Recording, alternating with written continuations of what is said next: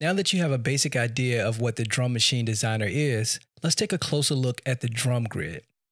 I'm going to hide the smart controls just so we can concentrate on the drum grid here at the top.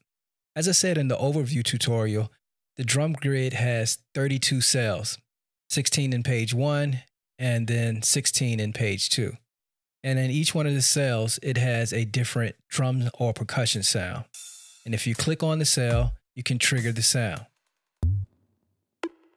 You'll notice as I click on it, the cell highlights, but you'll also notice that as I mouse over different cells, this M and this S pops up on the cell. Now that M and that S stands for mute and solo. So if I hit the M on this ride symbol, it grays out and I can't click and play that symbol. It is now muted. If I unmute it and hit the S turns yellow. Everything else gets a blinking M on it because everything else is muted and now the ride is soloed. Even if I go to page 2, everything over here is muted also. Let me unsolo that.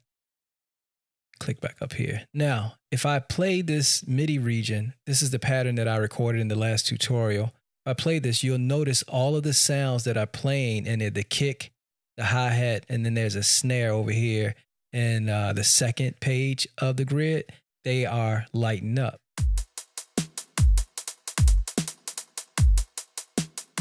So if I wanted to mute one, like the hi-hat, I hit the M and now that's muted.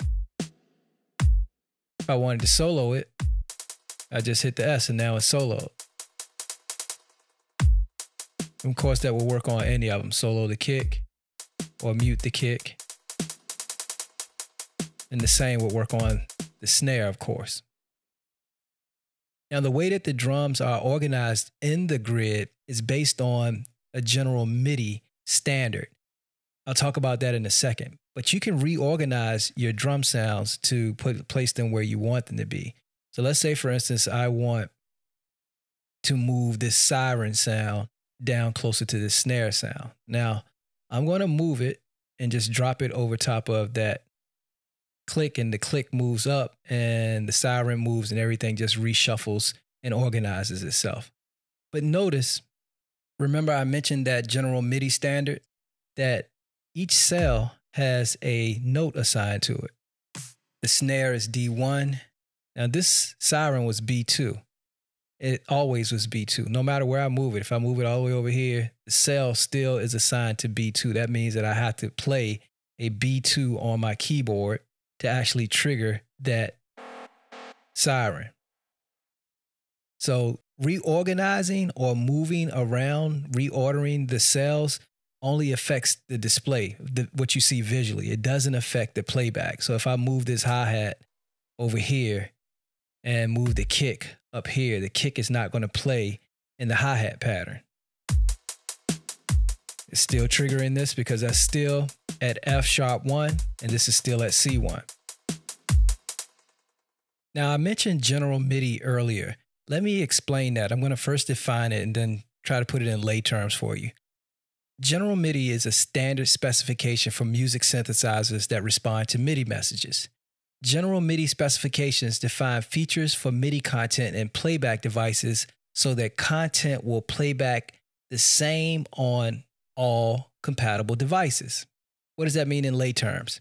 In lay terms, it's basically a map for where sounds go in the general MIDI setting.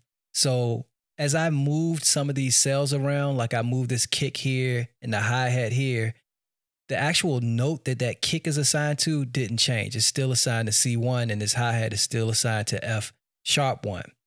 That's because they are in the correct place for the general MIDI drum settings.